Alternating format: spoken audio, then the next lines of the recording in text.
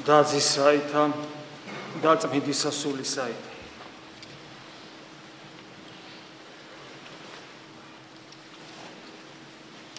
ადამიანზე ამბობენ, ყველაზე არა, მაგრამ ყველანი ასეთები ვართ. ამბიციური არსება აგვიგია. ვართ ამბიციურები, ჩვენ თუ არა ვართ. ადამიანი შეუძლებელი არ იყოს ამბიციური.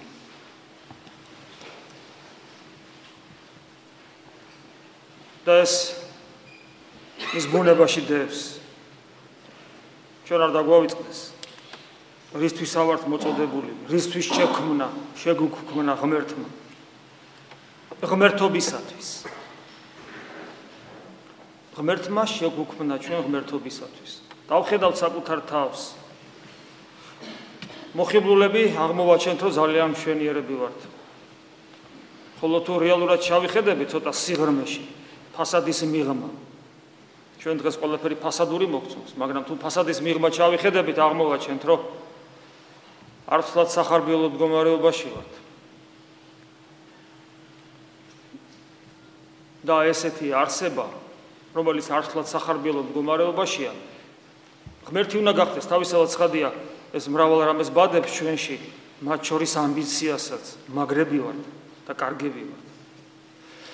მაგრამ ის რაც ცუდია, ანუ ამგვარი განცდა, ამგვარი დამოკიდებულება საკუთარი თავისადმი.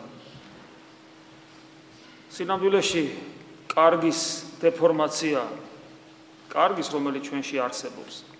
აბა როგორ შეიძლება წარმოვიდგინოთ, რომ ადამიანი, რომელიც თითქმის ცხოველივე ცხოვრობს, ღმერთი უნდა გახდეს და თუ არ ექნება მას მისწრაფება ამისკენ, თუ მთელ თავის ძალმოსილებას, გულს, სულს, გონებას, მთელ თავის ძალებს არ შეალებს, აი ამ დიდ საქმეს, რომ ღმერთი გახდეს, მთელ თავის ცხოვრებას თუ არ შეწირავს, აი ამ დიდებულ საქმეს, რომ ღმერთი გახდეს, როგორ გახდება მაშინ იგი ღმერთი? უფალმას გვასწავლა საკუთარი თავის იზულება ამ დიდ საქმისათვის და ამიტომ ეს ჩვენში დევს, ჩვენ ასეთებად ვიბადებით. ბავშვი, რომელიც იბადება და ტირის, ის ღმერთობისათვის იბადება. მადლით, რა თქმა უნდა, გესმით, ეხლა ამას აღარ გამოვაკეთებ.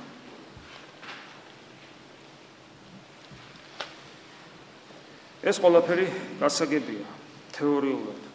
მსგავსი უნდა ვიყოთ ღვთისა და ხატნი უკვე ვართ. მაგრამ ჩვენ რეალურ ცხოვრებაში როგორ განვახორციელოთ და ქრისტიანება როგორ განვახორციელოთ?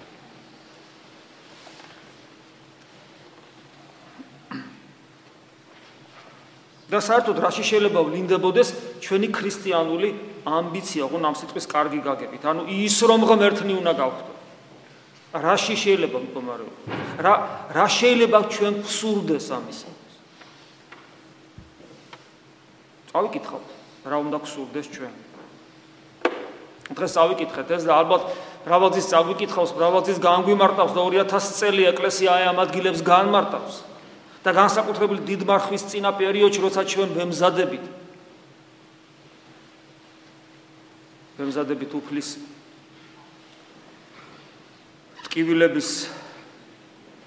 ტკივილებთან ზიარებისათვის, მისი ჯვარცმისათვის, ასევე იმ სიხარულისათვის, იმ სიხარულთან ზიარებისათვის, რომელიც ქონდათ მოციქულებს, აღდგომას გულისხმობ და ჩვენ ვიცით, რომ ხშირად გვითხოვს, რომ განვიცადოთ ჯვარცმა და რომ განვიცადოთ მოციქულების სიხარული.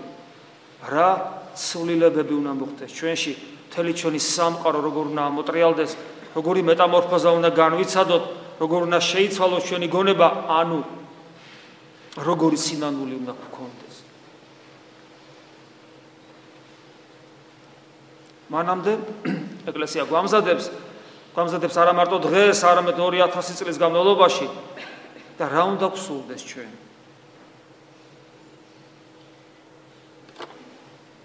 რა შეიავლებს იქ ნახეთ?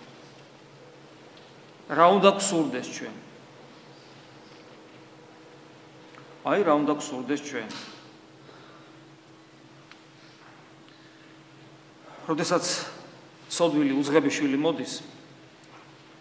მოდის გაუბედურებული, ძალიან ცუდი და ბოროტი, ამაზე ჩვენ ხშირად გვისაუბრია. ჩვენზე უარესი ის არის. ამაზეც ალბათ თუ მოგუცემს უფალი საშუალებას ვისაუბრებთ. ჩვენზე უარესი ის ნამდვილად არის. აი ჩვენნაირი, ჩვენზე უკეთესი შეიძლება ბევრ შემთხვევაში. აი რომ მოდის მონანული, ვიდრე შორსღა იყო, ჯერ კიდევ შორს იყო, იხილა იგი მამამან მისმა და შეეწყალა. მამა ღმერთის სახეა. ანუ ჩვენ ვიდრე შორს ვართ ღმერთისგან და ჩვენ ვართ შორს ღმერთისგან, ჩვენ გსურს, ჩვენ გვინდა რომ მამამ გვიხილოს და შევეცოდოთ და შეეწყალა და მირბიოდა, ანუ ჩვენსკენ მორბოდეს, ჩვენსკენ ისწრაფდეს და დავარდეს ქეთსა მისსა, ანუ გულში ჩაგვიკრას და ამბორს გვიყოფდეს. ოფალი ამას სხვა ადგილასაც ამბობს, გახსოვთ, ხო აპოკალიფსში ყოველი ადამიანის გულთან მდგავა ვრეკ ეგების ვიღაცა მისმინოსო. ანუ ჩვენ ეს გსურს. ჩვენ ყველა თითოეულ ჩვენთაგან სურს იყოს აი ამ უძღების შვილის მდგომარეობაში, როცა ის მონანული მიდის და მამა მისკენ მორბის და მანამდე შეგვიწყალოს ეს გსურს. მერე მორბოდეს ჩვენსკენ, გულში ჩაგვიკრას, ამბორს გვიყოფდეს. ვის არ სურს ეს? მაგრამ მაგ ღმერთზეა საუბარი. და თუ ჩვენ ეს გსურს, რომ ღმერთმა ამგვარად გვიყოს, ღმერთი ამგვარად მოგვექცეს, განდა ამას დიდი ამბიცია შეიძლება არსებობდეს? ღმერთ შევებრალო, ღმერთი ჩემსკენ მორბოდეს, ღმერთმა გულში ჩამიკრას, ღმერთი ამბორს მიყოფდეს. ამაზე დიდი ამბიცია შეიძლება ადამიანს ჰქონდეს. თუმცა ამ წუთში გამახსენდა უფლის სიტყვები, ნუ დაუყრითო მარგალით ძაღლს და ღორს. ღორი ამას და ძაღლი ამას ვერ გაიგებს, ანუ ადამიანი, რომელსაც ღმერთი არ სურს, ამას ვერ გაიგებს. ხოლო ის, ვისაც ღმერთი სურს, და ჩვენ ხომ ამისთვის ვართ აქ მოსული. ჩვენ ხო სხვა რამის გამო აქ არ მოსულ ვართ, ხოლოდ იმისთვის მოვედით, რომ ღმერთი გსურს. ხომ არ დაგვავიწყდა. არ შეგვიშალა ხელი ცუდმა ამიდმა, თოვლმა, უგზოობამ, არ შეგვიშალა მოვედით რისთვის, ხოლოდ ამისთვის, რომ ღმერთი გსურს და თუ ღმერთი გსურს. ეს ამბიცია ჩვენში არის. ჩვენ ყველანი ცოდვილებად გზნობთ საკუთარ თავს, ჩვენ გვინდა რომ ღმერთ შევებრალოთ, ჩვენ გვინდა და გსურს რომ ღმერთი ჩვენსკენ მორბოდეს, გულში გვიკრავდეს, ამბორს გვიყოფდეს. მარტო ეს არ არის ჩვენი ამბიცია. თქვა მამამან მისმა მონათათვისთან. და კიდევ რა გსურს ჩვენ? გამოიღეთ სამოსელი პირველი, ჩვენ გსურს. არა გვაქვს სამოსელი პირველი ჩაცმული ჩვენ გონია. სამოსელი პირველი, როგორც წინა მამები განმარტავენ, განა არ არის ჩვენი ნათლობის სამოსელი, რომელიც ბევრჯერ მოვთხვარეთ, თითქოს და დავკარგეთ, მაგრამ ის არ იკარგება, ბევრჯერ მოვთხვარეთ, დაკარგულივით იყო, მაგრამ კვლავ შეგვმოსავს უფალი და მრავალგზის შეგვმოსა, თუ ვნანობთ და უძღების შვილი ხომ ვნანობდა. სამოსელი პირველი ქრისტეს შემოსილობა. ქრისტეს შემოსილები ვართ ჩვენ. ჩვენ თითოეული ჩვენთაგანი ქრისტე გვაცვია როგორც ნათლის სამოსელი ჩვენ. ქრისტეა ჩვენს გარშემო, ქრისტეა ჩვენ შიგნით, ქრისტეა ჩვენს წინ, უკან, მარჯვნივ, მარცხნივ, ზემოთ, ქვემოთ, ყველგან შიგნით, კიდევ უფრო შიგნით და ისე შიგნით ჩვენ რომ ვერ ჩავდივართ, ყველგან ქრისტეა, იმიტომ რომ ნათლღებულნი ვართ. ამას ჩვენ გვგზნობთ ყოველთვის. და როცა ჩვენ ამას ვერ გვგზნობთ, როცა მე ამას ვერ ვგზნობ, განა მაშინ აი უძღების შვილივით ღორზე უარეს მდგომარეობაში არა ვარ, წუმპეში და ღორის საჭმელიც რო სანატრელი მიხდება, განა ამ მდგომარეობაში არა ვარ. როდის არის რომ ჩვენ ამას ვერ ვგზნობთ? დავაკვირდეთ საკუთარ თავს. რას ნიშნავს, რომ ყველგან სადაც გაიხედები და სადაც ჩაიხედები, ყველგან ქრისტეა, ეს რას ნიშნავს? ქრისტე ვინ არის? წყარო სიცოცხლისა, წყარო ბედნიერებისა, წყარო სიხარულისა, წყარო მხიარულებისა, იმედის სისავსე, მარადისობის სუნთქვა. ჩვენ ყოველთვის ამგვარ მდგომარეობაში ვიმყოფებით? ჩვენ ყოველთვის ვართ გამცდელი ამ ყოველივესი და როცა არა ვართ, ჩვენ ვერ გზნობთ, ვერ განვიცდით ქრისტეს შემოსილობას, ანუ ის სამოსელი პირველი, რომელიც გვაცვია, ის სამოსელი ჩვენთვის უგზნობი ხდება, მწვირეში ვართ ჩაფლულნი და ღორზე და ძაღლზე უარეს მდგომარეობაში ვიმყოფებით.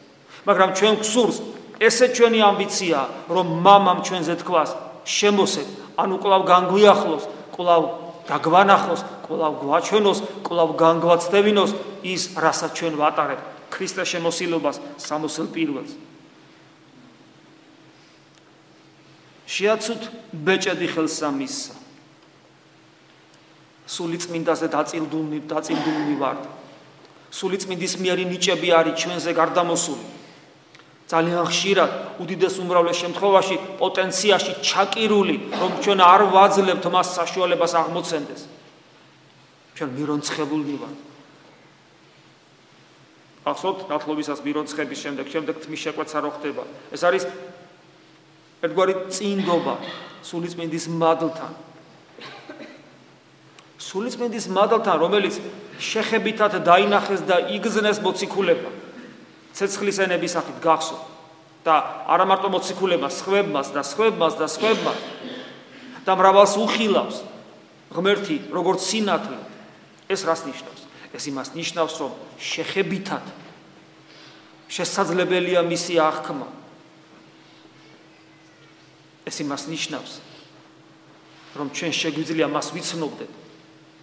ეს იმას ნიშნავს, რომ სანამ ჩვენ ბიოლოგიურად ცოცხალნი ვართ, მანამდე გრძნობდეთ, განვისტიდეთ, ხედავდეთ საღვთო მადლს. იმიტომ რომ ჩვენ მასთან დაწინდულნი ვართ. იმ დაურღვეველი წინდობით, რომელიც ნათლობისას მოგვეცა, მირონცხებისას მოგვეცა. და ჩვენი ამბიცია კიდევ, რომ გავიკეთოს მამამეს ბეჭედი, კიდევ ერთხელ გქონდეს განცდა ამის. ადამიანი, რომელსაც თავის სიცოცხლე, ადამიანმა, რომელსაც თავის სიცოცხლე ესე გაატარა, რომ არასოდეს ღვთის მადლის მოქმედება არ უგრძნია. ესეთი ადამიანი მკვდარია სულიერად. და როცა ესეთი ადამიანი მოკვდება ხორციელად, არის რა უკვე მკვდარი სულიერად. გაცოცხლდება კია? გაცოცხლდება? მკვდარი ცოცხლდება? ამიტომ ჩვენ სანამ ცოცხალნი ვართ ბიოლოგიურად, მანამდე უნდა გავცოცხლდეს სულიერად. ეს შესაძლებელია მხოლოდ მაშინ, როცა ჩვენ სამოსელ პირველსაც შევირგებთ და ვიგრძნობთ და დავინახავთ და განვიცდით და ბეჭედსაც, როგორც წინდობას, მარადულ წინდობას ღმერთთან. ჩვენი ამბიცია მარტო ამით არ მოიწურება, ჩვენ კიდევ რა გვინდა? იმიტომ რომ რატომ? ეს ხომ ჩვენთვის დაიწერა. ის რაც სახარებაშია, ჩვენთვის დაიწერა. უძღები შვილის ისტორია ჩვენთვის დაიწერა, რომ ჩვენ ვისწავლოთ, როგორ ვიცხოვროთ, როგორ ვიყოთ ქრისტიანები, რას ნიშნავს ქრისტიანობა. სხვანაირად არა მარტო ჯვარცმას ვერ განვიცდი და აღდგომის სიხარული არ გვექნება, არამედ ეს ყველაფერი მარადისობაშიც გადაბა. ჩვენ რატომ გვინდა რომ ყოველწლიურად გქონდეს განცდა უფლის ტკივილებისა, დიდ პარასკევს, ნებიშვიდეულს და ყოველწლიურად გქონდეს განცდა იმ სიხარულისა, რომელიც აღდგომას მოყვება. იმიტომ რომ ეს ყოველწლიური განცდა უფრო და უფრო გახშირდეს და აღარ ელოდებოდეს ჩვენი გული, აღარც დიდ პარასკევს და ნებიშვიდეულს და არც აღდგომის დღესასწაულს, არამედ ყოველდღე გქონდეს ეს განცდა. ყოველდღე ვატარებდეთ ჩვენ ქრისტეს ტკივილებსაც და ყოველ წამს, ყოველ ჩასუნთქვაზე, ყოველ გულის სცემაზე ვგრძნობდეთ. ყდრეთით აღმდგარი მაცხოვარის ცოცხალ ცეცხლს ჩვენს გულში. ამისთვის, რომ ჩვენ გარდავიცვლებით რა ეს ყოველივე თან წავიღოთ, როგორც გარანტი ჩვენი წყონების.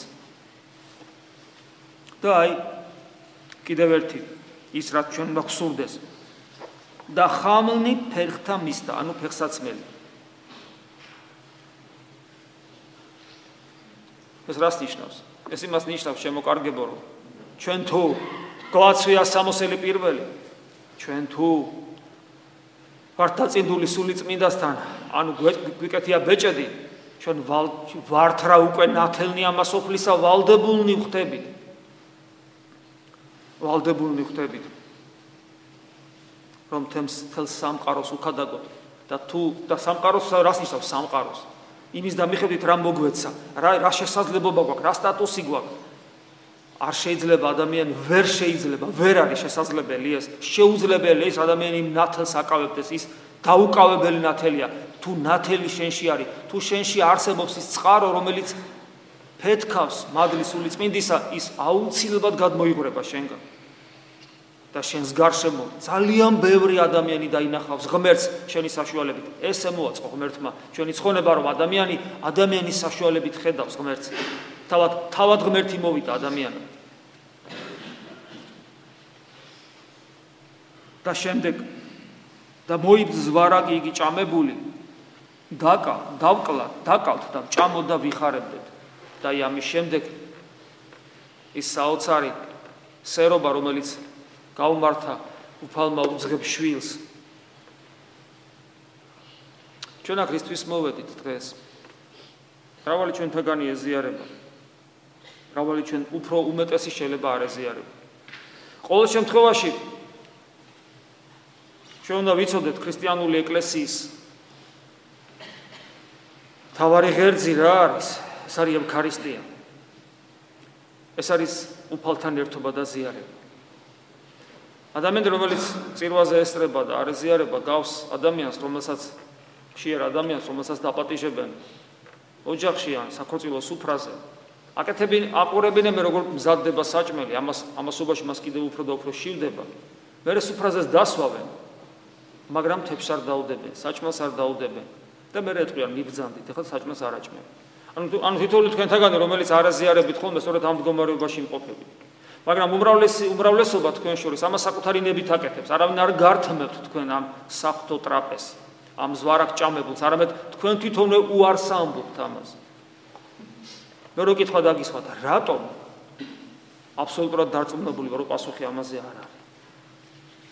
პასუხი არ არსებობს. ანუ თქვენ მოდიხართ მუდამ სუფრაზე, სადაც ზვარაკი ჭამებული დაკლულარს, მაგრამ თქვენ უარს ამბობთ. ეგების იმიტომ, რომ ვერ გიგზუნიათ თითზე ჩამოცმული ბეჭედი წინდობა სული წმინდასთან და ვერ გიგზნიათ შემოსილობა, ქრისტეს შემოსილობა თქვენი სამოსელი პირველი და ამიტომაც ისე რელიგიური გზნობების და საკმაყოფილებლად მოდიხართ. კიდევ სხვა მრავალი შეიძლება მიზეზი არსებობდეს, მაგრამ ეს ყველაფერი უძღებშვილს რის მერე მიეცა. მას შემდეგ, რაც ის მოეგო თავსათვისა, როგორც ადრეც მithქვავს წინა წლებში თქვენთვის, ანუ გამოფხიზლდა და დაინახა საკუთარი მდგომარეობა და შეინანა.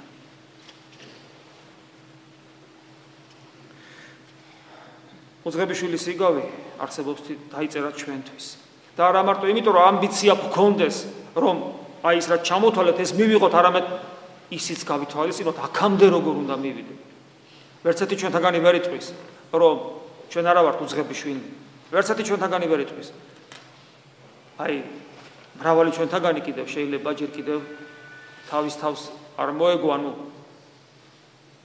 მოეგო თავსათვისა, ანუ ჯერ კიდევ ვერ დაგვინახავს საკუთარი თავი. მიუხედავად იმისა, რომ ჩვენ აქ ვდგავართ და წყობის განმავლობაში აღსარებელი და მაზიარებლება თვითვლებით ნომინალურად თითქოს და ამ ტრაპეზზე ვზივათ და ზვარაგ ჭამებულსაც ვიხმევთ, მაგრამ სინამდვილეში ადამიანი ისეთი არსება, რომელსაც შეუძლია ეს ყველაფერი ისე გააფუჭოს, რომ ყველაფრის თანამონაწილე ჩანდეს გარეგნულად, მაგრამ და ყველა მოატყილოს მათ შორის საკუთარი თავის, მოძღვარი თავისთავად ცხადია, მაგრამ ღმერთს ვერავითარ შემთხვევაში ჩვენ ვერ მოვატყილებთ. თითოეული ადამიანი უნდა მოეგოს თავსათვის, ანუ თითოეულმა ჩვენთაგანმა საკუთარი თავი უნდა დავინახოთ. და ისიც უნდა დავინახოთ, რომ ჩვენ ერთ დროს ვიყავით რა თითქოს და მამასთან, ან უნდა ყოფილიყავით მამასთან, ჩვენ წავედით იმ უცხო მხარეში შორს და ღორებზე უარეს მდგომარეობაში აღმოვჩდით. ეხლა დღეს ღორებს ხშირად ვახსენებთ, იმედი არ განვიკითხავთ, სხვა დროსაც ვახსენებთ ხოლმე, მაგრამ ეხლა დღეს იგავი მაძლევს ამის საშუალებას. საოცარი არსება ეს ღორი, საოცარი. ნებისმიერ დროს შეგიძლია გამოიყენო ქრისტიანული ქადაგების ჟამს, იმიტომ რომ ადამიანები ვართ ესეთები, რომ როგორც კი ღმერთს მოვცილდებით, რა ვქნა, იქითკენ მივდივართ ხოლმე იმ წამს.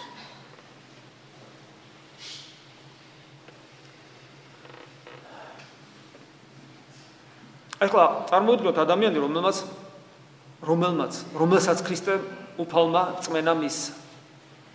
რომელმაც იცის ურწმუნოსაგან განსხვავებით, რომ ღმერთი არის.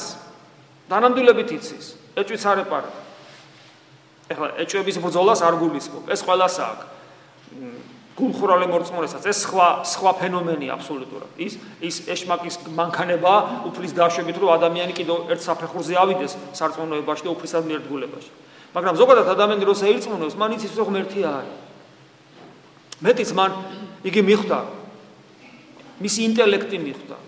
თქვა, გულითაც უგზნია, მარტო ინტელექტი ამას ვერ მიხვდება, რომ ღმერთი ადამიანად მოვიდა. შენთვის მოკვდა, ჩემთვის მოკვდა. მომცა ყველაფერი იმისათვის, რომ მე მასთან ერთობა მქონდეს, მას დავემოწაფო, მას ხელი მოვკიდო, მისი მოვისმინო. და ეს ყველაფერი ვიცი, გავიგე, მოვედი და დავდექი და ჩემი ცხოვრება ცვლილება დაიწყო, ალბათ დაიწყო, მაგრამ ეს ცვლილება რაოდენობრივი თვისობრიობაში არ გადასულა და აი რა ნაგავიც ვიყავ ისევ დავჭი.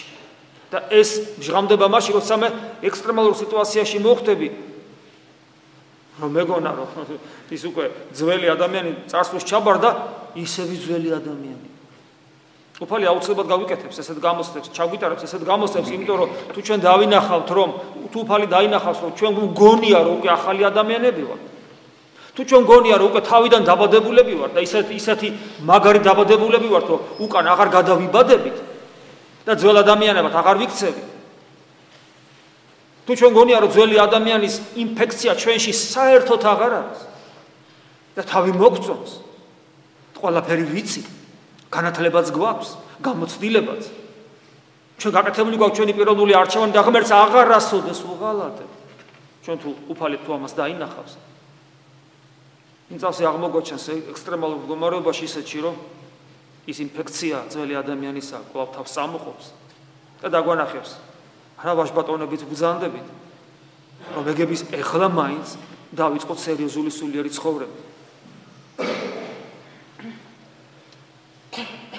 ჩვენ ყველამ უნდა გავაცნობიეროთ, რომ თუნდაც ის ფაქტი, რომ ჩვენ 21 საუკუნის მოქალაქეები ვართ, თუნდაც ის ფაქტი, რომ ჩვენ შეიძლება ერთ დღეში ისე წავიბილწოთ ტელევიზორთან მჯდომებმა, სული, რასაც ჩვენი წინაპარი მთელი ცხოვრების მანძილზე ვერ მოახერხებდა, უკვე ამა უნდა დაგვაფიქროს, რომ ჩვენ ესი ადვილად, ჩვენში არსებულ ძველი კაცის ინფექციას ესი ადვილად ვერ მოვსპობ. ეს ისე არც ისე იოლია. მით უმეტეს თითოეული ჩვენთანგანი უდიდესი უმრავლესობა ყოველ შემთხვევაში ასაკოვანი ადამიანები ვარ და უდიდესი უმრავლესობა წუმპეში ვიცხოვრებ. ჩვენ ქვეცნობიერში, მე იგავური სახე მოგიყვანეთ, ამას ახსენებს ერთ-ერთი ღვთისმეტყველი, კარგად გარემონტებული სახლი რო იყოს და ფიცრის იატაკი და ქვემოთ სარდაფში გახწნილი ვირთხების გროვა რო იყოს. რაც არ უნდა შვენიერი სუფრა გაგიშალო და კაი საჭველები დაგიდო საჭმელს ვერ შეჭამიტორის გახსნილი ვირთხების სუნი გზემოთ ამოვა და წაბილწავს ყველაფერს. აი ჩვენ ქვეცნობიერში, ჩვენი უღმერთობიდან გამომდინარე, რომელშიც წლობით ვიცხოვრეთ, აი ეს დადებულია შიგნით. და ჩვენ ვფიქრობთ, რომ ესე იოლად გავთავისუფლდებით ამ ყოველივესგან, ამ ნაგავს გატანა არ უნდა და ჩვენ ხო ვიცით, რომ ჩვენს გასაკეთებელს უფალი არასოდეს გააკეთებს.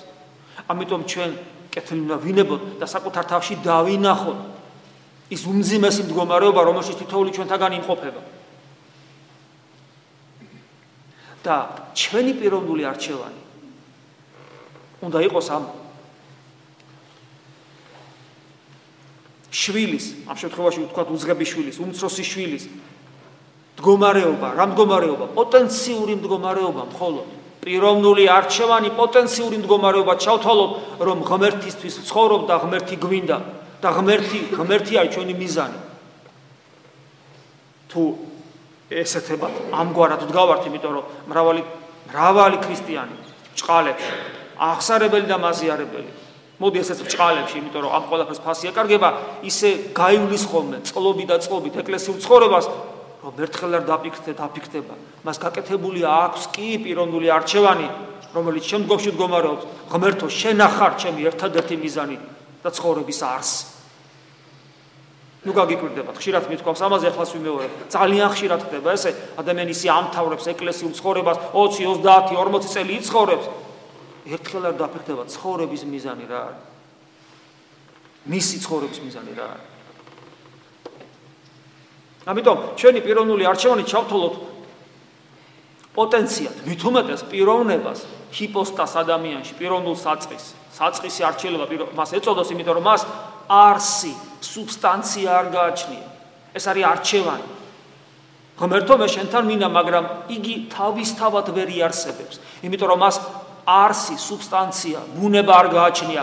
ეს იგი პიროვნება ხორცისა და სულის მიერ არსებობს. კი, ხორცს და სულს ის მოიცავს, მაგრამ მის გარეშე ის არ არსებობს. ხოლო ხორცი და სული რა დღეშია, წეღარ მოგიყევით. იმდენი სიბინძურია ჩვენში ჩალექილი. იმდენი სიბინძური. და ჩვენ რო ვაკეთებთ არჩევანს, ღმერთო შენთან მინდა, ის დაცემული ბუნება ითხოვს, წავიდეს, მოშორდეს მამას, რომელი არჩევანის ითქოს ჩემია, ზეციურ მამას. წავიდეს და გარყვნილი ცხოვრებით იცხოვროს, რომელიც აუცილებლად დამთავრდება იმგვარად, რომ ღორზე უარეს მდგომარეობაში აღმოჩნდება ზნეობრივად, ამიტომაც საღვთო კანონი, რადგან ზნეობრივად ღორზე უარეს მდგომარეობაში აღმოჩნდი, აბა მეძავი, განა ღორზე უარეს მდგომარეობაში არ ყოფება, თუ ის არ ნანობს და რადგან ღორზე უარეს მდგომარეობაში აღმოჩნდები, ამიტომ ღორის მდგომარეობაც მენატრება, ღორის საჭმელიც არ ამქონდა. ამიტომ მართალია ჯერ დიდება უფალს თუ მე პიროვნული არჩევანი გავაკეთე. დიდება უფალს, იმიტომ რომ კიდევ მეორე მრავალი ჩვენთანგანს ისე უცხოვრია, რომ ეს არჩევანი არ გაუკეთებია. ჯერ არც კი გამოფხიზლებულ არ ისთვის მოვიდა ეკლესიაში და მან არ იცის აქ რატომ დგას. რატომ ეზიარება იმ დიდ საიდუმლოებას, რომელსაც ზიარება ქვია. და თუ ეს გააკეთა, ეს ჯერ კიდევ არაფერს ნიშნავს. იმიტომ რომ მას აქვს ეს პიროვნული არჩევანი არსებობს იმ დაცემულ სუბსტანციასთან, ანუ არსთან ერთად, რომელსაც ხორცი და სული ქვია დაცემული, ხოლო აი ამ ხორცსა და სულს, რა სულს? ხანდახან მიფიქრია ხოლმე ესე, ხუმრობით, ეხლა ჩემ სულიაშვილებს რომ მოუყვამე მეთქე, მე რამ სულს? მე რამ სულს სინამდვილეში? აქაც ესეთი არ გაჩერდება. ხანდახან ესე ვფიქრობ ხოლმე ჩემ თავზე, რომ როგორც ადამიანი შეიძლება ჩემი თავი რაღაცებში მეწოდებოდეს, მაგრამ როგორც მოხდელი რომ დავფიქრდები ხოლმე, მე რამ სულს? ჩემზე საზიზღარი თუ დადიოდეს ამ ქვეყნად არსებობს. ნებისმიერი შავი ბანჯგვლიან დიდი ობობა უკეთესი იქნება. აი ეს არის ჩვენი ბუნება. მე ჩემი თავიდან გამომდინარე ვამბობ, ახსერებად მიიღეთ. მე არ ვიცი თქვენ როგორი ბუნება გაქვთ, მაგრამ ქრისტიანობა ესე მასწავლებს, რომ ყველა ადამიანს ერთნაირი დაცემული ბუნება აქვსო. მე თუ ობობა ვარ, ბანჯგვლიანი საზიზღარი, სხვები შეიძლება პატარა ლამაზი გაპრიალებული ხოჭოები მაინც არიან. ანუ ჩვენ ყველას ერთი რაღაც აქვს ჭირს, ერთი უბედურება გვჭირს და თუ ჩვენ არჩევანი გავაკეთეთ ღმერთო შენთან მინდა, ჩვენი ბუნება ღორობისკენ იწევს. აი ამის მორევა არც ისე იოლია და ამას რომ მოერიო, უფალი ხანდახან იძულებული ხდება, განსასწრელი გვიბოძოს, ღორების მდგომარეობა გვენატრებოდეს და აი ამის შემდეგ ღმერთი იქ აღარ ერევა. შენ შეიძლება კონდეს განსასწრელი კიდევ მეორე, კაი დაბანილი გოჭუნიას მდგომარეობა გენატრებოდეს, მაგრამ ღმერთი მე არ ერევა. ღმერთი გელოდება, რას იზავს შენ და შენ რა უნდა ქნა? უნდა გამოფხიზლდე. ანუ როგორც წერია წმინდა წერილში, მოეგო თავსათვისა. ანუ შენი მდგომარეობა უნდა დაინახო, რა მდგომარეობაში მყოფები. აი ეს არის ძალიან რთული. ეს იმდენად რთულია, რომ არათუ არა ეკლესიურ ადამიანებში, არამედ თვით ეკლესიის წიაღშიც კი ეს პრობლემა სახეზე გვაქვს ხოლმე. ადამიანები ძალიან ხშირად ეკლესიურები ისე დიდხანს ძოვენ ღორებთან ერთად, რომ ვერც კი აცნობიერებენ ამას და მიზეზი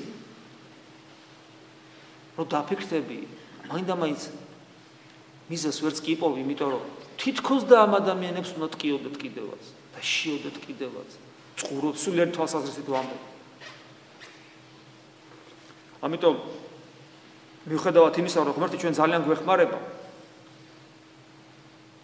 იმით, რომ განსასწრებლებს გვიგზავნის, რომ გამოფხიზლდეთ, რომ აი ის მდგომარეობა ბოლომდე არ შევინარჩუნოთ, რაც ღორზე უარესია, იმიტომ რომ ეს საწოდავი უძღები შვილი, რომელიც მეძავებში ხარჯავდა თავის მამის ქონებას ზნეობრივი თვალსაზრისით და საერთოდ ზნეობრივად უნდა განსაზღვროთ ჩვენ ადამიანის მდგომარეობა სიკეთეს აკეთებს თუ ბოროტებას, ის ღორზე უარესად ცხოვრობს. და შემდგომში ღორებით მწყემსად რომ დაიდგინა, უფალმა მისცა საშუალება, აი ღორებ არაწმინდა ცხოველებთან ხარ. ეგების ეხლა ვერად, აი მე ღორზე უარე, ღორი უფრო კარგად გზნობდა თავს ვიდრე ის, მხოლოდ მე გამოფხიზ და ანუ ეს განსასწრელი ნელ-ნელა მწიფდებოდა და იზრდებოდა მასში ღვთის დაშვებით. იმიტომ რომ მას ეგზნო თავის ის მდგომარეობა, ღორზე უარესად რო იყო.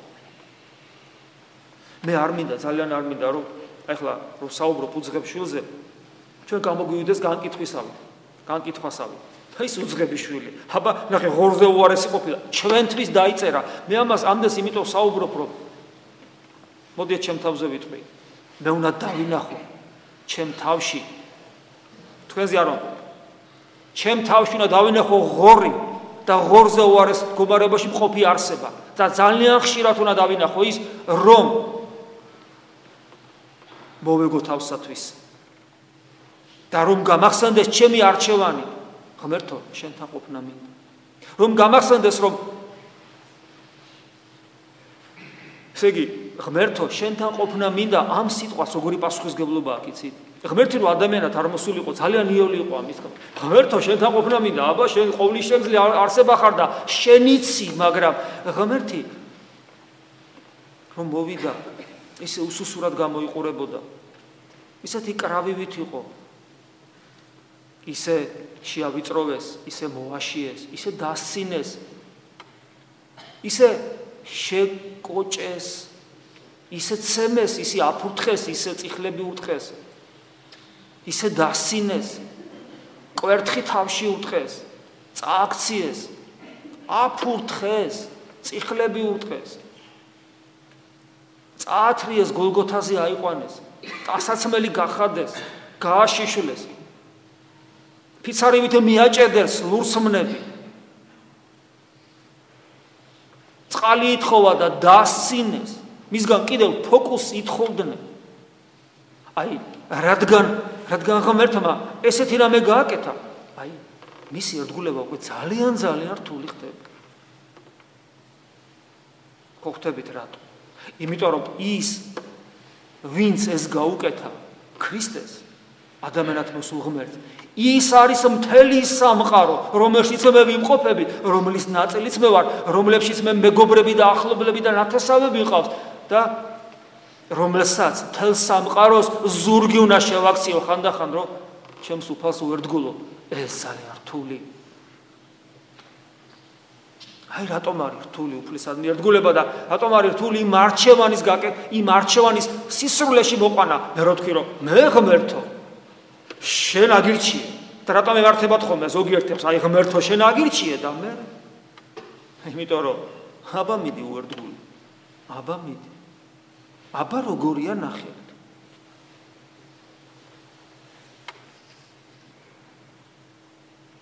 როცა თქვენ აქ მოდიხართ აი ეს ისტორია რაც მე მოყევი საშინელი ისტორია რა გაუკეთა სამყარო ადამიანად მოსულ ღმერთს აი ეს ისტორია მეორდება ყოველთვის წირვას განვიცდით ჩვენ ამას მე განვიცდი ამას და თუ არ განვიცდი როგორ შეიძლება მე და რატო უნდა განვიცდიდე იმიტომ რომ მადლი რომელსაც მე დაწინდული ვარ და რომელიც ხელზე უნდა მეკეთოს და რომელსაც მე უნდა ვგრძნობდე ანუ ის მადლი მე არ მომცემს საშუალებას რომ არ ვგრძნობდე იმიტომ რომ ეს გარეგნული მსახურება როგორც ხშირად მithmas კრეცაბელი რომლის მიღმა მადლი მოქმედებს და თუ მადლთან დაწინდული ვარ შეუძლებელია მე ამას არ ვგრძნობ და რადგან ვერ ვგრძნობ ესე იგი არც სამოსელი პირველი მაცრი ამიტომ ნათალღებული ვარ მაგრამ ვერ განვიცდი არც იმ ბეჭედს და თუ ეს არც ერთი არა მაქვს ხამლი როგორ მექნება და ამიტომ ის ვარაკი ჭამებული ჯერ ერთი არ მიზიდავს მაინც და მაინც და თვეობით გადის და დადიხართ და არ ფიქრობთ იმას რომ არ სვავთ იმ კითხვას კი მაგრამ ბიჭო რატო არ ვეზიარები მაგარა ვარ მაინც რატომ არ ვეზიარები მიზეზი და მისახელი და თუ ვეზიარები სხვა იგავი გამახსენდა მოყვასო აქ როგორ შემოხვედიო საქორწინე სამოსელი არ გაცვიაო და გაგდებული ვართ ძალიან ხშირად ჩვენ პირს ვაღებთ სიწმინდეს ჩაგვიდებენ მაგრამ შემდგომში გაგდებული ვართ ხოლმე ღვთის მადლით იმიტომ რომ საქორწინე სამოსელი არ გვაცვია ანუ ის ერთგულება არა გვაქვს უფლისადმი რომელი ერთგულებაც აუცილებელი პირობაა იმისათვის, რომ ჩვენ ეს ყველაფერი სრულად განვიცადოთ. აი ესეც ჩვენთვის დაწერილი უძღების შვილის იგავი. არა ისე, ჩვენ რო ყვითულობთ ხოლმე და ჩვენ რო გვესმის, თითქოს ეს რაღაც იქ მოხდა ვიღაცა უძღებ, არა, ჩვენზეა დაწერილი ეს, თითოეულ ჩვენთაგანზე და თითოეული ჩვენთაგანის გამოსაფხიზლება და თითოეული ჩვენთაგანი გადის აი ამ გზას. თითოეული ჩვენთაგანი აკეთებს არჩევანს, თითოეული ჩვენთაგანის არჩევანი, იმიტომ რომ აქ აბარ ისთვის ხარ მამის შვილი, პოტენციურად, მაგრამ ჩვენ მივდივარ და ღორებზე უარესად ვცხოვრობ და იქით კიდევ ვეკაჩებით და უნდა მოვეგოთ საკუთარ თავს, დაუბრუნდეთ და განგვიახლეთ ჩვენი ზეციური მამა, შესამოსელსაც, ბეჭედსაც. მოკლედ, იმ ამბიციებს დაგვიკმაყოფილებს, რომელი ამბიციების თითოეულ ჩვენთაგას უნდა გქონდეს. ვაიმ ქრისტიანს, ვისაც ეს ამბიცია განღმრთობის არ აქვს, ვაიმ ქრისტიანს, რომელიც ჯარისკაცია და გენერლობაზე არ ოცნებობს, ვაიმ ქრისტიანს, რომელსაც ღმერთობის გარდა სხვა რამე უსურს და აქ იმიტომ არის. ის სხვა რამე მეასახარისხოვანია, უფალი იმასაც მოგცემს, ოღონ პირობად გვიდებს, ჯერ სასუფეველი ეძებეთო. ის ყველაფერი რაც ჩვენ გჭირდება, თანმოყვეფაო სასუფევლის ძიებას, ვაი ჩვენ, თუ ჩვენი მიზანი არ არის ცოცხალი ღმერთი და განღმრთობა და ისევ ცხოვრობ და ისე გავივლით ამ წუთის სოფელს. ეს არის უძღების შვილის იგავი თითოეული ჩვენთაგანისათვის. კიდევ ერთხელ ვადასტურებ იმას, რომ თუ ჩვენ და ვამბობ იმას, თუ ჩვენ არ გავაცოცხლებთ ყოველ სიტყვას სახარებაში, თუ ჩვენ არ მივიწერთ ყველაფერს ჩვენ საკუთარ თავზე, რასაც უფალი საუბრობს, თუ ჩვენ არ გავაცოცხლებთ ჩვენს ლოცვას სახლში და თუ ჩვენ არ გავაცოცხლებთ ღვთისმსახურებას ჩვენს გულში, რომელიც უნდა აღევლინებოდეს ჩვენ გულში და აი გარეგან ღვთისმსახურების კრეცაბელის, ანუ ფარდის მიღმა არ გავიხედებით და თუ ჩვენ არ გვექნება განცდა ცოცხალი ღმერთისა, რომელიც მოვიდა ადამიანად და გოლგოთაზე მოკვდა, თუ ჩვენ ამის განცდა არ გვექნება, მაშინ ჩვენი აქ მოსვლა ტყუილუბრალოდ იქნება და ჩვენი ადამიანობაც ღმერთმა დაგვიფაროს ამისაგან. მე იმედი მაქვს, რომ თითოეული ჩვენთაგას ეყოფა გონიერება, რომ გამოფხიზლდეს, საკუთარი თავი დაინახოს, უარი თქვას პირ უწყუზე ჩვენში, რომ არსებობს და თავისი არჩევანის შესაბამისად ის, რომ ღმერთი გვინდა, ამის შესაბამისად იცხოვროს. და მაშინ ჩვენი ზეციური მამა სამოსელ პირველსაც ჩაგვაცნობს, ბეჭედსაც გაგვიკეთებს. ჩვენ გავხდებით მისიონერნი და მოციქულნი, ანუ ხამლს ჩაგვაცნობს და ჩვენ ამ ნათელს, რომელიც გვეძლება, გარეთ გავიტანთ და გავხდებით ნათელი ამ სოფლისა და სვარაგჭამებულსაც დაგვიკლავს და გვიკლავს აქვე, რომელიც მარადისობაში, დიდ დღესასწაულში, მარადიულ დღესასწაულში, მარადიულ გაზაფხულში გადაიზრდება, რომელიც არასოდეს დასრულდება. და იმ დღესასწაულის თანამონაწილეები ვიქნებით თითოეული ჩვენთაგანი, ღმერთთან ერთად და ერთმანეთთან ერთად. ამინ. მადლი უფლისა ჩვენისა იესო ქრისტეს და სიყვარული ღვთისა და მამისა და ზიარება სულისა წმინდისა იყოს თქვენ ყოველთა თანა. ამინ.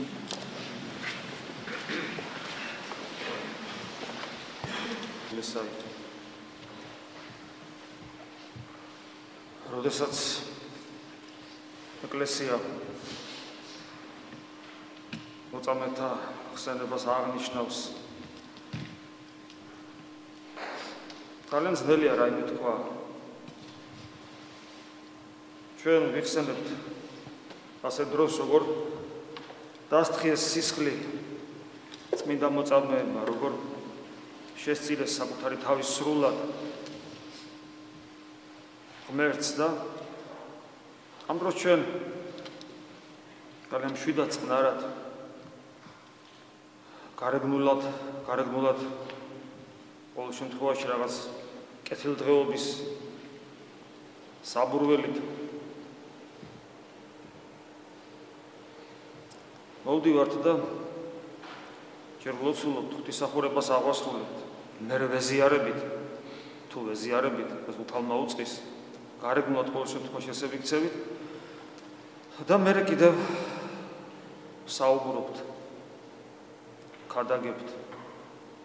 საუბარი ადვილია, ხოლო სიკვდილი ქრისტესათვის კი არც ისე იოლია. მაგრამ მეორე მხრივ ვალდებულნიც ვართ, რომ აქაც ვიაროთ და ვისაუბროთ კიდევაც. იმიტომ რომ ჩვენი თავი უნდა ავგზავნოთ, ბევრი რამე უნდა ვისწავლოთ. მე ადრე გითხარით და ბევრჯერაც მითქვია თქვენთვის, რომ ყოველი ქრისტიანი თავის თავში მოწამეს უნდა აღზრდიდეს. ჩვენ შეიძლება ჩვენ ცხოვრებაში არასოდეს დადგეს ის დრო, როდესაც არჩევანის წინაშე დაგვაყენებენ ან ჯვარი, ან პური. მაგრამ მეორე მხრივ განაჩვენი ყოველდღიური ცხოვრება ამას არ გვასწავლის. განაჩვენ ყოველ წამს არ ვდგავართ ზნეობრივი არჩევანის წინაშე. მე რა რომ ჩვენს სხეულს ფიზიკურად არ კლავენ. მე რა რომ არ გვაწამებენ.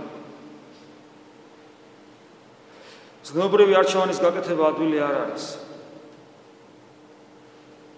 მithumetes, როდესაც ამ არჩევანის გაკეთებას ხელს უშლის არა მარტო ჩვენი დასემული ბუნება, არამედ მზაკვარი სული, რომელიც ყოველნაირად ცდილობს გვაცნუნოს, მოგვატყვილოს, სხვანაირად დაგვანახოს, სხვანაირად გვაფიქრებინოს, შეცდომაში შეგვიყვანოს და მერე დაგვცინოს. მაგრამ მიღბად წამსო თუ ადამიანს არჩევანი სწორედაა გაკეთებული და ის ღვთისაკენ სწორედ ისრაფის. სწორედ ისრაფის, იმიტომ რომ მას ესე უნდა ესეთი არჩევანი გააკეთა. გარდა ამისა, რადგან ესე უნდა, ამიტომ სწორედაც მოიძია ღვთისაკენ სავალი გზები და სწორედაც ისწავლა. და ქრისტეს ჯულის აღსრულებელია. თორე შეიძლება ადამიანმა იღვაწოს, იწვალოს ჯულის გარეშე, მაგრამ აი დღეს ამოვიკითხეთ კიდევაც პავლე მოციქულთან. უკვე თუ ვინმე იღწვიდესსა, არა გვირგვინოს, ანუ ღვაწლს, ჯერ მანამდე ღვაწლის აუცილებლობაზე საუბრობს და თავის სულიერ შვილს ტიმოთეს არიგებს. მაგრამ მერე ამბობს, რომ უკვე თუ ვინმე იღწვიდესსა, ანუ თუ მოღვაწეობაში არის, არა გვირგვინოს ან იქნების, არათუ ჯულიერად იღვაწოს. ამიტომ ჩვენ უნდა არა მარტო გქონდეს მხურვალე გული და ჩვენი არჩევანის არწმუნოებრივი სწორი, არამედ ვიცოდეთ კიდევაც რას ვაკეთებ და როგორ ვიქცევით, იმიტომ რომ ადრეს გვითხოვს მამათა სწავლებიდან, რომ ნებისმიერი სათნოება უგუნურად აღსრულებული ბოროტებად გადაიქცევა და ამის მაგალითები ძალიან ბევრია. მათ შორის ჩვენ სამრევლოში და ჩვენ თავში თუ ჩავიხედებით, ჩვენ ცხოვრებასაც თუ გადავხედავ, ძალიან ხშირად დავინახავთ იმგვარ მოვლენებს ჩვენ ცხოვრებაში, წარსულში, რომ გვინდოდა სიკეთე გამოსულიყო, მაგრამ გაგვეკეთებინა, მაგრამ ბოროტება გამოსულა. სწორედ იმიტომ, რომ უგუნურად ვაკეთებდით სიკეთეს, არ გვესმოდა რა ვშვებოდით, როგორ ვიქცეოდით.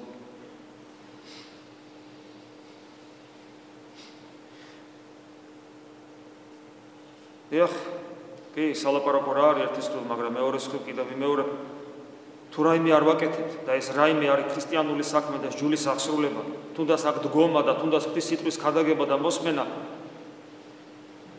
ძალიან ძნელია, რომ ჩვენ სინანული გქონდეს. სინანული საჩუქარია ღვთისაგან და ის ყოველთვის მოულოდნელად მოდის.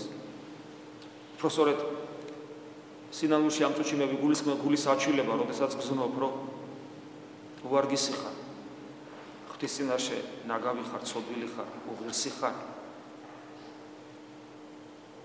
ამას ჩვენ თეორიულად ყოველთვის გზნობთ. მე არ მეგულება ადამიანი რომ ვერ გზნობდეს, რომ თავის თავთან რომ მარტო დარჩება, რომ ვერ გზნობდეს რა არის და რას წარმოადგენს, მაგრამ ეს რომ ჩვენს გზნობაში გადავიდეს, ამან რომ ჩვენ ცრემლი მოგვაროს, აგვატიროს და გადაწყვეტილება მეგვაღებინოს, რომ არა, ეს ცხოვრება არ შეიძლება, ეს უკვე ღვთის საჩუქარია. ამას მარტო ინტელექტუალური მუშაობა არაფერს შველის ხოლმე.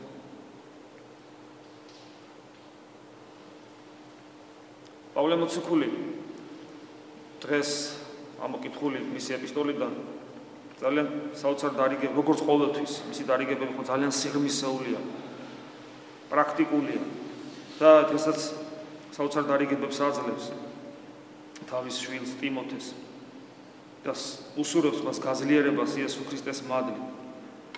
და შემდეგ ეუბნება რომ რა იგი გესმა ჩემგან ესე შევედრე მორწმუნეთა კაცთან რომლებიც შეუძლებელი იყვნენ სხვათაცა სწავლოთ. ანუ ავალდებულებს რომ რაც ჩემგან გესმა ის სხვას ასწავლე. სხვას გადაეცი, რომ მათაც თვითონ შეძლოს ღვთის სწავლება. პავლე მოციქული დღესაც გვასწავლის. არა მარტო იმ ეპისტოლებით, რომელიც მან დატოვა, არამედ იმ მადლით, რომელიც ეკლესიაში გვეძლება. ხშირად მithქვავს, რომ ის რაც გასაგები ხდება ეკლესიაში, როცა გვესმის წმინდა წერილის სიტყვები, ის ძალიან ხშირად გაუგებარი შეიძლება იყოს სახლში, როცა ვკითხულობთ, იმიტომ რომ აქ მადლის განსაკუთრებული ზემოქმედება არის. და პავლე მოციქული გვასწავლის, რომ ჩვენ უნდა ვსწავლობდეთ მისგან და სხვას ვასწავლოთ. რა თქმა უნდა, პირველეს ყოვლისა სასულიერო პირს ეხება, მაგრამ ის ეხება ერის ადამიანსაც თავისთავად ცხადია. მაგრამ აი ამ სწავლებას ჭირი ახლავს მრავალი. აი ტიმოთეს ეუბნება, რომ შენ უკვე ჭირი დაითმინე, ვითარცა კეთილმან მოღვაწემა ქრისტე იესოსმა. თვითონ ჩვენთანაც განსასწრებელი და ჭირი აქვს.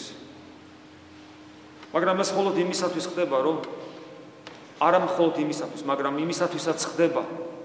და როცა ამისთვის ხდება, ეს საცხონებელია ჩვენთვის, რომ ჩვენ უფლისადმი ერთგულება აქვს, რომ ჩვენ უფალს ვერ დგულებთ, იმით, რომ არა მარტო ჩვენ გავიზარდოთ ქრისტეში, არამედ სხვასაც ვასწავლოთ, სხვასაც გადავსწავლოთ. მაგრამ ეს აბსოლუტურად შეუძლებელია. შეუძლებელია, რომ შენ გაითავისო და სხვასაც გადასცე თუ არ მიხვდებით რას ნიშნავს იყო ქრისტიანი. და თუ არ გაიხსნება ჩვენთვის ის საიდუმლოება, რომლის სიახში ჩვენ ვიმყოფებით. მე გუშინაც გესაუბრებოდი თუ არ ვხდები ამ თემაზე, რომ ჩვენ უნდა გქონდეს განცდა იმ საოცარი განსაცვიფრებელი დიდებულებისა, რომელიც საღვთო სიმდაბლეთ იწოდება.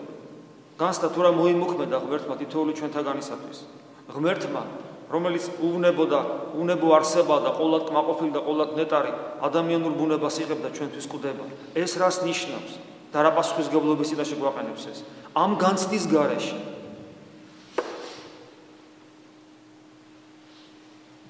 ადამიანი ვერ ხდება ქრისტიანი, იმიტომ რომ ჩვენ ისეთი გაუხეშებული ბუნება გვაქვს და ამავე დროს სულელურად დეფორმირებული.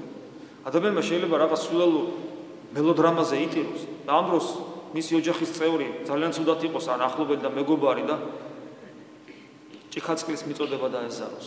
ყველაფერი ამოტრიალებულია ჩვენში ძალიან უცნაურად და იქ ვტირით, სადაც არ უნდა ვიტიროთ და იქ ვიხარით, სადაც არ უნდა გვიხაროდეს. იქ ვართ ბედნიერი, სადაც უბედურები უნდა ვიყო და როცა უბედურებას განვიცით, მაშინ სინამდვილეში ბედნიერები ვართ და ვერ ვგზნობთ ამას. და ეს იმიტომ, რომ ჩვენში ის მთავარი ზნეობრივი კანონი, რომელიც ჩვენში არის, ჩვენ მას ამ ზნეობრივ კანონს არ ვემორჩილებით და არც სწორედ ამოქმედების საშუალებას არ ვაძლევთ. თორემ ისე კაცმა რო თქვას, ჩვენში რომ ყველაფერი სწორად მუშაობდეს, აღარ ვლაპარაკობთ იმაზე, ვისაც არ შეუცვნია ქრისტე, ჩვენ აბსოლუტურად სხვანაირები ვიქნებოდით, ჩვენ რომ გაცნობიერებული გქონდეს ბოლომდე ღმერთმა ჩვენთვის რა მოიმოქმედა. და მეორე მხრივ, თუ ეს გაცნობიერება არ მოხდება, აი ჯულიერად ვინც არ იღვაწოსო, გვირგვინოსანი არ იქნებაო, ანუ ვერ ცხონდებაო.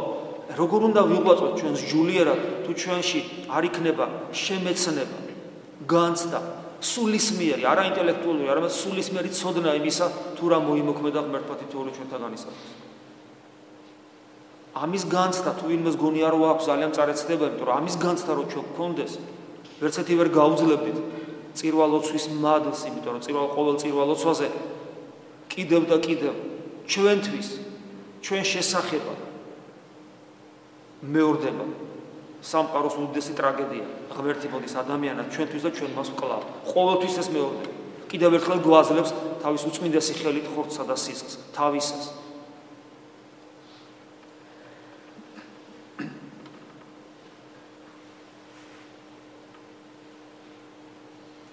როდესაც პავლე მოციქული საუბრობს იმაზე, რომ ჯულიერად უნდა ცხოვრობდეთ და ვიღვაწოთ, რომ ვიგნოსანი ვიყოთ. გარდა ამისა, იმასაც გვეუბნება ტიმოთეს, ეუბნება და ამით ჩვენ გვეუბნება, რომ ცნობდო რას რომელსაც გეტყვის შენ. ანუ იცნობდო განცდა გქონდეს, შემეცნება გქონდეს იმისა, რასაც მე შენ გასწავლე. და მოგცე შენ უფალმა გულისხმის ყოფა, ყოველ საშინა. გულისხმის ყოფა. გულისხმის ყოფა. ეს არ არის ადვილი სარწმუნოებაში. კიდევ მეორე, მრავალი ადამიანი არსებობს, რომელმაც ზეპირად იცის წმინდა წერილი. იმდენად კარგად იცის. მათ შორის მრავალმა სექტანტმა მაგალითად. ან მრავალმა შეიძლება ღვთისმეტყველმაც. ან თქვათ დასავლეთში არსებობენ ადამიანები, რომლებიც სწავლობენ ქრისტიანობას. მაგრამ გულისხმის ყოფას კიდევ სხვა რამე ჭირდება. ის, რასაც მე თქვენ გესაუბრები. შინაგანი განცდა, მადლისმიერი განცდა ღმერთის ჩვენთან ყოფობისა, ცოცხალი განცდა, ცოცხალი ღმერთისა და ღმერთი რომ გასწავლის თავად წიგნის გარეშე. შეიძლება ისე ითქვას, ინტელექტის ავლის გარეშეც კი პირდაპირ რომ გასწავლის რა მოხდა სამყაროში, როცა ღმერთი შენთვის მოვიდა და შენთვის მოკვდა. მე ადრეც გითხარით თუ არ ვხდები, თუ არა და ეხლა გეტყვით რომ ადამიანის სწავლება, ქრისტიანის სწავლება არ ხდება მარტო ინტელექტუალურად, მარტო წმინდა წერილით, მარტო წმინდა მამების კითხვით, ან ქადაგების მოსმენით, ან მარტო ლოცვის კითხვით, ეს გარეგანი ინფორმაციის მიღებით არ ხდება. თუმცა ყველაფერი ესაც მე ჩამოვთვალე, გამოცხადებით მოგვეცა. მაგრამ უმთავრესი, რითაც ადამიანის სწავლება ხდება, რის გარეშე, რომლის გარეშეც, აი ამ ყოველივეს აზრი არ ექნება. ეს არის თითოეული ადამიანის შიგნით, გულის შიგნით აღსრულებული გამოცხადება. გამოცხადება ღვთის. თითოეული ჩვენთან უნდა კი არა, უფალს ეს სურს, ყოველი ადამიანის გულთან დგავარ და ეგების ვიღაცა მისმინოსო. ყოველი ადამიანის გულთან დგას უფალი და სურს გამოგვეცხადოს, განგვიცხადოს საკუთარი თავი. განგვიცხადოს საკუთარი თავი იმისათვის, რომ ჩვენ განვისწავლებოდეთ შინაგანად. გახსოვთ უფლის სიტყვები ხშირად გამიმეორებია, რაც მე გამცნეთ, იმას გასწავლით. ნუ გეშინის სემელი სული წმინდა. ანუ მუდამ გვასწავლის ჩვენ სული წმინდა, ჩვენ თუ გულს გაუღებთ მას. ეს ადვილი არა. და ერთ-ერთი ამის პირობა, რომ ესე იყოს, რომ გულისხმის ყოფა მოგცესო უფალმა ყოველ საშინა, ანუ ყველაფერში, რასაც ჩვენ ვიქმნით. როგორც პავლე მოციქული ტიმოთეს ათითოეულ ჩვენთან გასარიგებს, ამის ერთ-ერთი პირობა არის ეს, რომელსაც ტიმოთეს ეუბნება, მოიხსენე იესო ქრისტე აღდგომილი მკვდრეთით.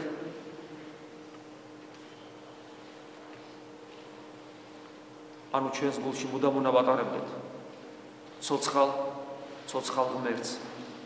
ცოცხალი ღმერთის განცდა უნდა გქონდეს მუდმივად. ეს ადვილი არ არის. ხშირად ვიმეორებ, ეხლაც ვიტყვი, რომ ჩვენ ამის განცდა მუდმივად გქონდეს. ვერავითარ შემთხვევაში ვერ დაგვამწუხრებდა ეს წუთისოფელი, მზაკვარი წუთისოფელი, რომელიც გვატყილებს, გვეუბნება, რომ აი შენ ეს ფოჩიანი კანფეტი რომ არა გაქვს, ამიტომ შენ ხარ უბედური. და შენ ვერასოდეს ვერ იქნები ბედნიერი. ეს იმდენად ძაფრი საცდურია, რომ აი ცეცხლს, რომელიც თითოეულ ჩვენთაგანის გულში ანთია, ლამის ჩააქროს კიდევაც ხოლმე. და ადამიანი არის წუხარებაში, სასოწარკვეთილებაში, უიმედობაში.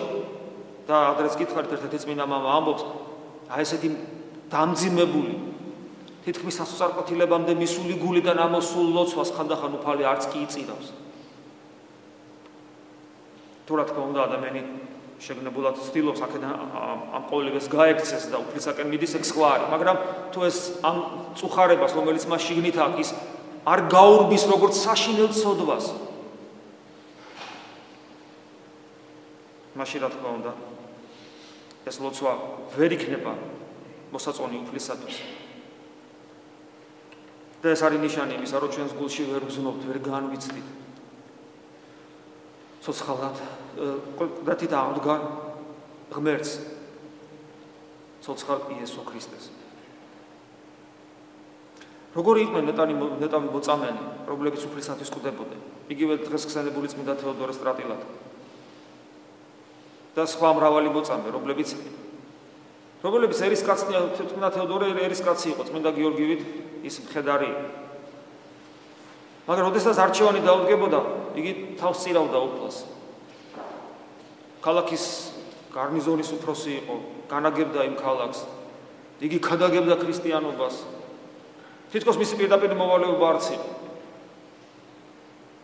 რაც ცეცხლი უნდა ქონოდა ადამიანს გულში, რომელიცაც ყველა პირობა ქონდა იმისათვის, რომ უზრუნველად და ბედნიერად ეცხოვრა, კარიერა გაეკეთებინა, პატივისცემა ქონოდა იმ დროინდელ საზოგადოებაში,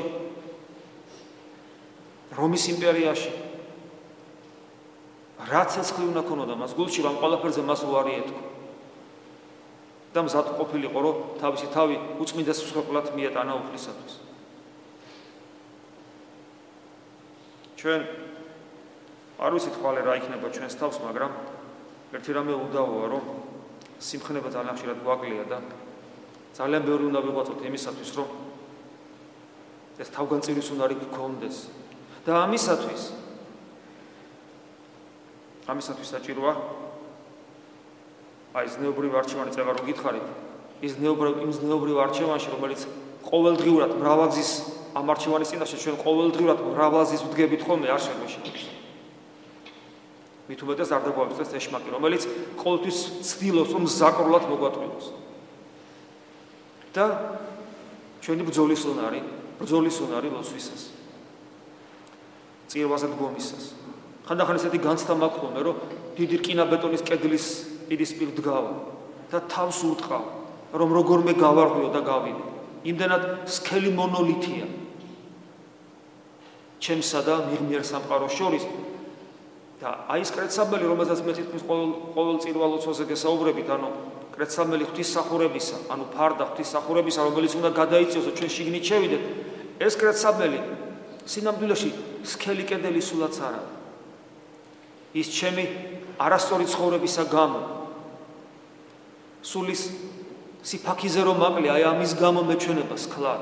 პირიქით, აი ამ რკინა-ბეტონის მონოლითი რომ არსებობს ჩემსა და მიღმიერ სამყაროს შორის, აი ამ მონოლითია თითქოს ამოჭრილი რაღაც სარკმელი, სადაც ეს კრეცაბელია, რომელიც აი ამ კედელს მითხელებს მე. პირიქით, მაძლევს საშუალებას გავარღვიო და გავიდე. და როდესაც და ჩვენ კარგად ვიცით, რომ ეს გარღვევა როგორ ხდება, გულიდან ხდება, გულის მიერ არის გასასვლელი მიღმიერ სამყაროში. უნდა გქონდეს ხოლმე. მე პირადად მაქვს ეს განცდა, რომ აი თავს უტყავ თითქოს აი ამ კედელს, რომ გავიდე. შეიძლება ადამიანმა იფიქროს, რომ თუ ადამიანს თავდაბლობა ცოდვების განცდა და სინანული აქვს, როგორ ბედაო, რომ იქ თავი უტყა და გასვლა გინდოდეს. აი ეს უცნაურად არის მოწყობილი ქრისტიანი ერთის მხრივ უღირსობის განცდა პეტრე მოციქულივით, რომ განვე ჩემგან უფალო, რამე თუ კაცი ცოდვილი ვარ, ერთი მხრივ ეს განცდა უნდა გქონდეს. და მეორე მხრივ არ უნდა მოვეშვათ უფალს. უნდა გვინდოდეს იქ გასვლა. საკესავით ხეზეც უნდა ავიდე.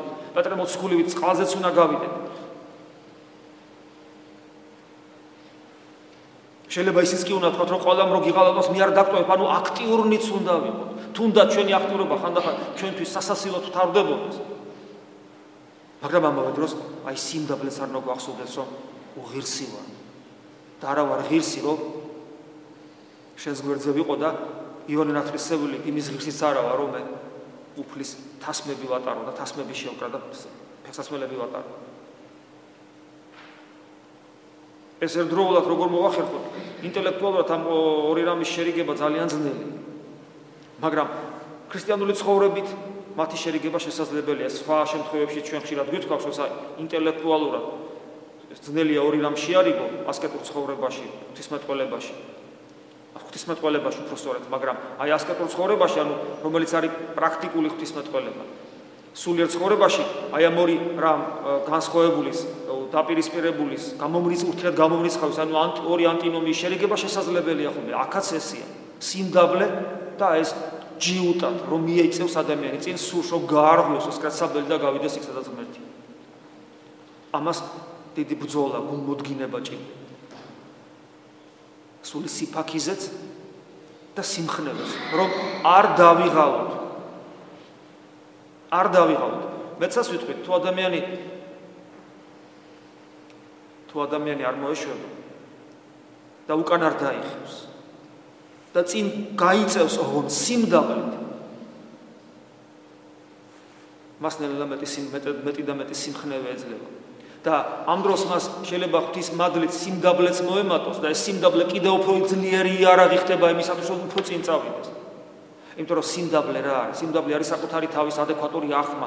ხედავ, რომ იღუპები კიდევაც და მეორეს მხრივ ანუ ღმერთთან ყოფნა არ შეგიძლია, ამას ხედავდა, იმასაც ხედავ, რომ ღმერთის გარეშეც არ შეგიძლია. და ეს ღმერთის გარეშე რომ არ შეგიძლია, ესეთი ძლიერი იარაღი ხდება, რომელიც სხვა საშუალებას არ გაძლევს. რომელიც არ გაძლევს საშუალებას უკან დაიხო. აი ესეთი ცხოვრების წესი. ჩვენ შეიძლება ვთქვათ, რომ ასეთ ცხოვრების წესი ეს არის მოწამეობა. ჩვენ კი არა, წმინდა მამები ამბობდნენ, რომ ლოცვაზე ამბობდნენ და ლოცვაში სწორედ ეს იგულისხმება, ხო? რომ ლოცვა სისხლის დაღვრას უტოლებდა. და მონოზნურ 8 წელს ძალიან ხშირად ამბობდნენ, რომ ის არანაკლებია და მეტიც კი გარკვეული თვალსაზრისით მოწამეობაზე, იმიტომ რომ მოწამე ყდება თავის გადაწყვეტილებით და ჯალათის ხელით და ეს რაღაც მცირე დროშია მომხდარი და მცირე დროში ხდება და მოღვაწე მონოზონი მთელი ცხოვრება შეიძლება რა მრავალი ათეული წელი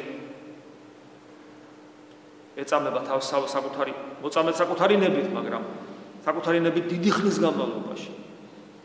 და მისი ჯალათი ესე დროს მოწამის მონოზნის ჯალათი არის ეშმაკთან ერთად საკუთარი დაცემული ადამიანური ბუნება, რომელსაც თავისი პრეტენზიები აქვს და თავისას ითხოვს.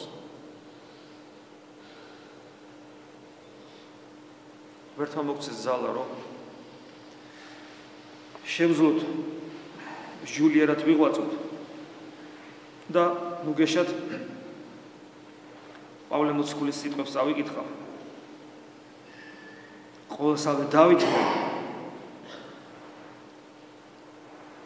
ჯერ აი სხვებისათვის თავგანწირვა როგორია, ყოველსა დავითმენ რჩეულთა მათთვის, რომელსაც პავლე მოციქული ასწავლის, რათა მათსა ცხოვრება მოიპოვო ქრისტე იესოს მიერ, დიდებასა თანასაუკუნესა. აი აქ მოციქულებრივ 8 წელზეა, რა გმირული სული ქონდათ, ყველაფერს დავითმენო მათთვის, რჩეული ვინ არის ქრისტიანი, ვინც ღმერთის მაძიებელი, რომ მათაც ცხოვრება მოიპოვო. ანუ ის გზა დაინახონ, რომელიც გზაზეც მე ვდგავარ და მივდივარ. და შემდეგ ამბობს, სარწმუნო არ სიტყვაი, რამეთ უკეთო მისთანა მოვწყდეთ, მისთანაც ავსწრონდეთ.